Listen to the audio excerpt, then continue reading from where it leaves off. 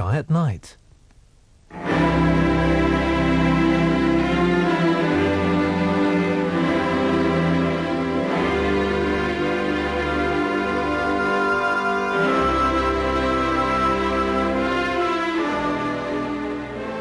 Good evening. Before we come on to our main theme, I think everyone's anxious to know the latest news about the Hubble Space Telescope, where there are faults, as we know.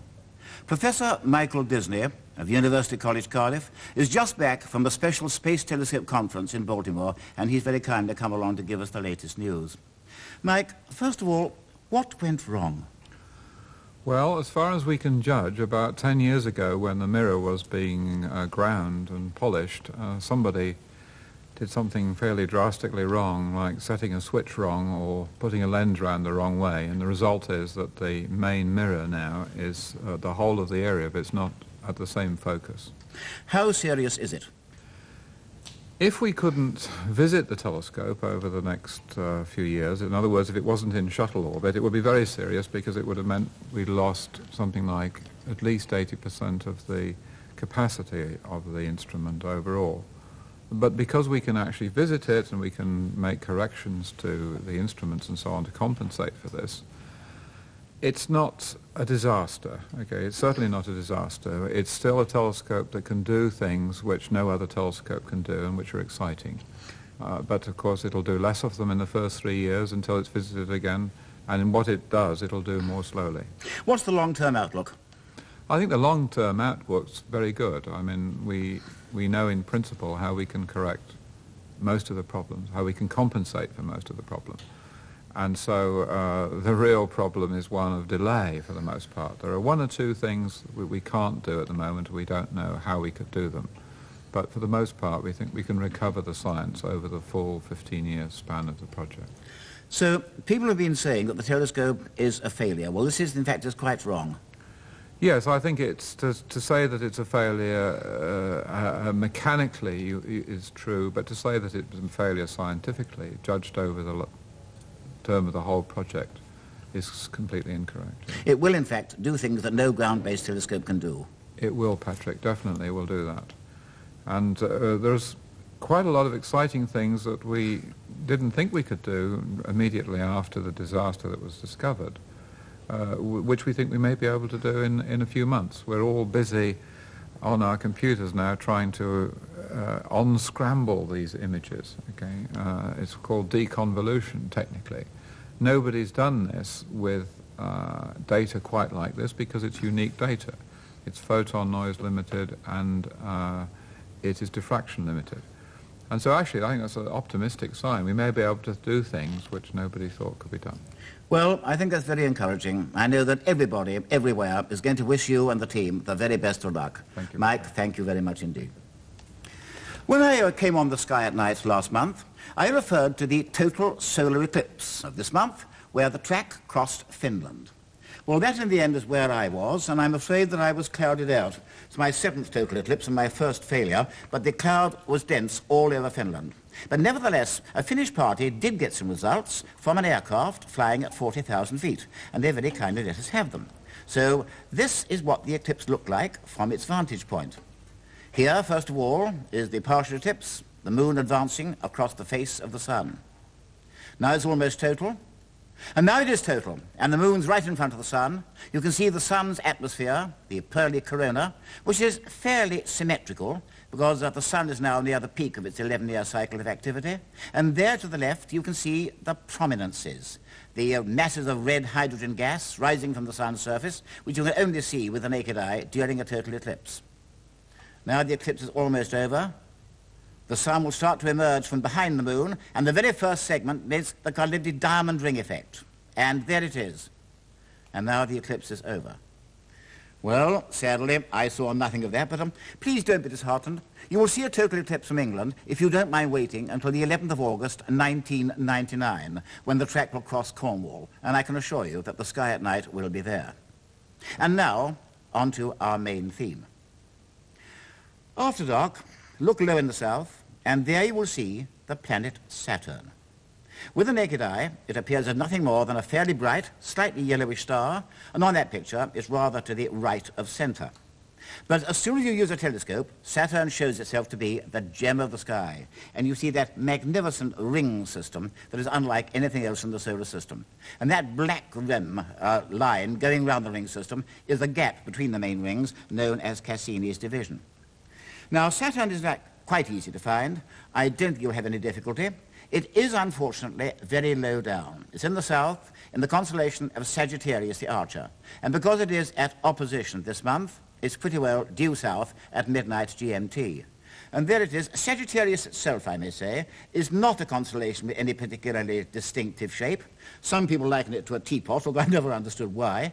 But it does contain a very rich part of the Milky Way. And those lovely star clouds in Sagittarius hide our view of that mysterious region, the center of the galaxy.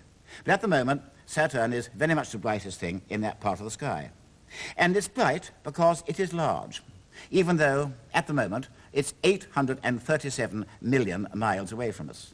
But it's a big world, over 70,000 miles in diameter, but made up in a way very different from that of the Earth.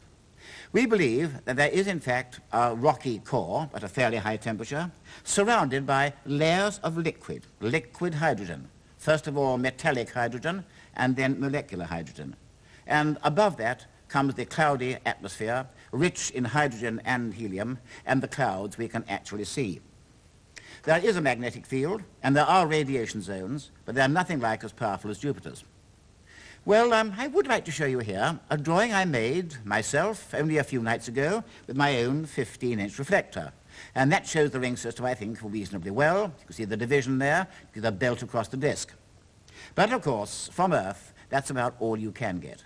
And our first really detailed views were obtained by the Voyager probes in 1980 and 1981. And they really were amazing. There's a Voyager picture. Already you can see there the ring structure. And just look at this picture, showing the amazingly complex rings, with thousands of narrow ringlets and minor divisions. We never dreamt the rings were like that, and we're not quite sure now why they are. But it may well be that Saturn's satellites, or moons, have something to do with it. There are, in fact, 17 moons. Most of them are small, cratered, and icy, as the Voyagers have told us. But there's one which is very interesting indeed, Titan. And Titan is bright enough to be seen with a small telescope. And if you have got a telescope, this is where Titan is going to be relative to Saturn during August. And it's not hard to see at all. In fact, I believe one or two people can see it with binoculars, even though I've never been able to do so myself. But it's quite large. It's about 3,000 miles across, very similar in size to the planet Mercury, and it does have a dense atmosphere, the only planetary satellite to do so. And so when the Voyagers went by, all they could do was to photograph the top part of a layer of what is virtually orange smog. Not quite uniform, as you can see there, but certainly no detail. And what, therefore, lies underneath those orange clouds?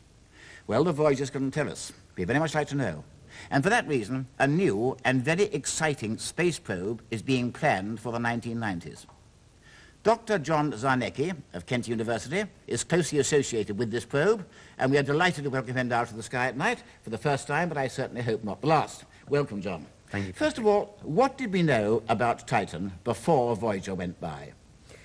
Well, it was discovered telescopically in the middle of the 17th century, but for the next 300 years, very little was learnt about it, until the 1940s, when a detailed study of its spectrum showed the characteristic signature of methane gas. Mm-hmm. So this implied the existence of an atmosphere.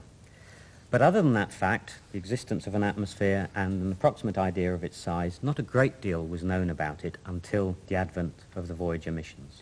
Well, of course, there were two Voyagers, as we know. Voyager 2 went on to make those superb views of Uranus and Neptune. But in fact, Voyager 2 didn't image a Titan, because Voyager 1 had already done so. And if Voyager 2 had bothered about Titan, it would have missed out on Uranus and Neptune. So most of what we know about Titan is derived not from Voyager 2, but from Voyager 1. And what did Voyager 1 tell us about Titan?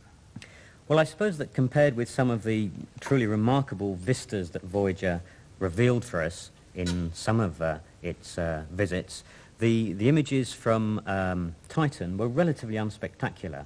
As you have said, we saw a cloud-covered body. We saw many images showing only a little bit of structure in the cloud. Some images showed, in fact, a dark collar around the North Pole, as we can see. but relatively little was learnt from the imaging system. However, it was very different with some of the other instruments on Voyager, and as so often happens in astronomy, it's by studying the spectrum emitted by an object that we learn a good deal about it. And it's certainly true in the case of Titan that the ultraviolet and infrared spectrometers on Voyager really unlocked some of the secrets of the composition of the atmosphere. What's the atmosphere like? Well, I think the first thing to appreciate is that it really is very, very substantial. The surface pressure on Titan is some 60% higher than it is here on Earth. But even that doesn't give a true feeling for the extent of the atmosphere. We could imagine doing a little experiment. If I were to hold out my hand like this here on the surface of the Earth, I could in principle measure the quantity of gas in a column from my hand to the very top of the atmosphere. Now imagine doing the same experiment on the surface of Titan. If we compare the masses of gas, the quantity of gas in two cases, we find that on Titan there's 10 times more gas than in the comparable case on Earth. So it's a very substantial atmosphere. What about its composition? Well, one of the big surprises from the Voyager measurements was that it was not methane that dominated the atmosphere, but nitrogen. In fact, nitrogen makes up some 90% of the atmosphere. Methane then comes in a poor second, and hydrogen molecules make up maybe less than 1% of the total atmosphere.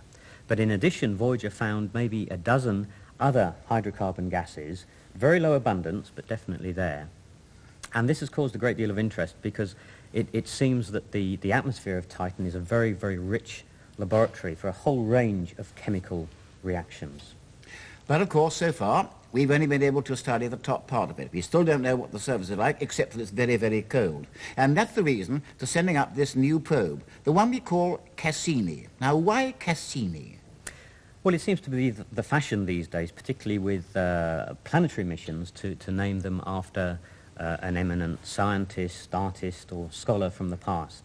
And in the case of a mission to the Saturnian system, well, the obvious choice seems to be Jean Cassini, who discovered 4 of Saturn's satellites, but is probably most well known for his study of the rings and for naming the gap in the rings the Cassini division.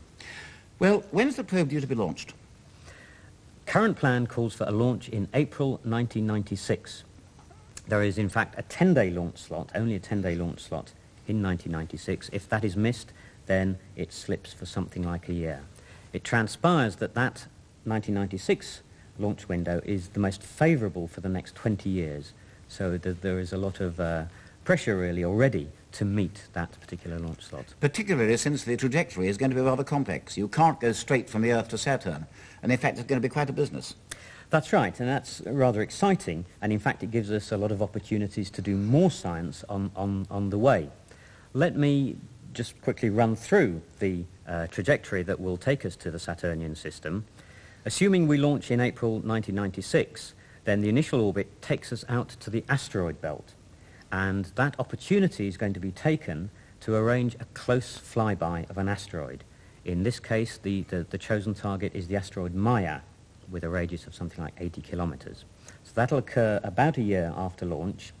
After that, we come back to the vicinity of the Earth and use the Earth's gravitational field to give us extra energy to sling us off to the orbit of Jupiter. And in going to Jupiter, we pass through the asteroid belt for a second time, and there's a possibility of maybe a second asteroid flyby. Once at Jupiter, we again use the gravitational field of Jupiter to give us more energy, and that enables the probe to reach the orbit of Saturn. And of course, also gives us the opportunity for, hopefully, some very important observations and measurements in the region of Jupiter. Is Titan the prime target? There are, in fact, 2 prime targets for this mission, and the way that is achieved is by actually having 2 separate vehicles. One is the so-called orbiter, provided by the United States through NASA, and the other is the Titan probe, provided by ESA, the European Space Agency. And these will be essentially locked together for their 6.5-year passage to the Saturnian system, but once they arrive there, their fates will be very different indeed. What actually happens on arrival at Saturn?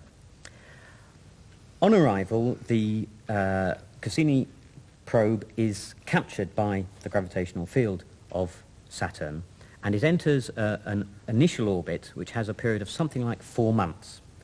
And it's arranged so that some 3 months into that orbit, it reaches Titan. And a short while, some 12 days before arrival there, the two vehicles, the orbiter and the probe, are separated to go on their separate way. What happens to the orbiter?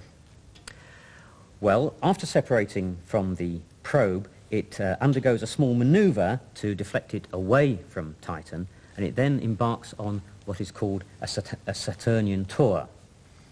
This is a large number of orbits, some 60, hopefully, of the Saturnian system. And as you can see, these orbits are very different, one from the other, and it gives us many opportunities to achieve the prime scientific objectives of the orbiter. There are really 5 main scientific objectives for the orbiter. Those are to study Saturn itself, to study Titan, because each orbit should take us fairly close to Titan itself. There is the ring system, of course, and this will be a marvellous opportunity for a long-term study with a fairly long time baseline to study the ring system, the magnetosphere of Saturn, and of course the icy satellites, because these varied orbits will enable us to fly past many of the icy satellites at different flyby distances, and it's hoped that in fact some of the best images will have a resolution. They'll be able to image details perhaps as small as 100 meters in the best case. Well, that's going to be exciting indeed, but I think even more so the Titan lander. Will you tell us about that, John? Yes, indeed. I should tell you that it's already been christened, in fact. It's called the Huygens probe, named after the Dutch physicist Christian Huygens, who it was who discovered Titan. Now, after separating from the orbiter, which has essentially carried it all the way to Titan, this happened some 12 days before arrival at Titan itself, then the probe will be configured, it will be set up for its final arrival at Titan. It then hits the top of Titan's atmosphere at a very high speed, some 6 kilometers per second. And it's then that the very unaerodynamic shape of the probe comes into play. It's designed to be as unaerodynamic as possible so that when it hits the atmosphere, the friction against the top layers of the atmosphere will slow the probe down. And that will in fact bring the speed down to something like 0.5 kilometer a second. When that has happened, the outer decelerator, the ring which provides the slowing down, is jettisoned, a parachute is released, and that then slows the probe down further and allows the probe to drift down slowly through the atmosphere, taking some 3 hours to do so. And it's during that descent through the atmosphere that most of the instruments on board the probe will be doing their main task. There are really 2 types of atmospheric instrument. One type which will look at the radiation emitted by the atmosphere, and another type that will essentially take samples of the gas of the atmosphere and make direct measurements on the atmosphere. And then, of course, comes the landing itself. And I wonder, what is the surface of Titan like?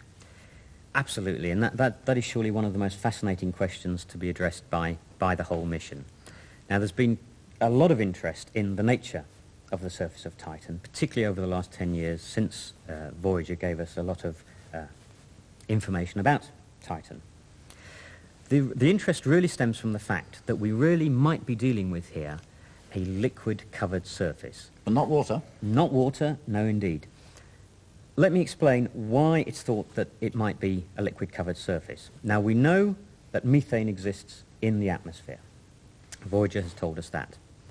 We also have fairly good evidence, both direct and indirect, that the methane molecules in the atmosphere are actually being broken down by the effect of light through photochemical reactions. And this is an irreversible process. That means that methane is being lost. Now, the fact that we see methane at all implies that it must be being replenished. There must be a source of methane to replenish what is lost. If we assume that that reservoir, that source of methane is at the atmosphere, is at the surface, we know pretty well what the temperature and the pressure conditions are at the surface. If we then take this reservoir and put it at that temperature, we find that, lo and behold, it should be a liquid. you can see here that for a temperature of about 170 degrees, methane at that temperature and pressure exists as a liquid. But it's fairly close to what is called the triple point, the point at which methane could exist as a solid or as a gas.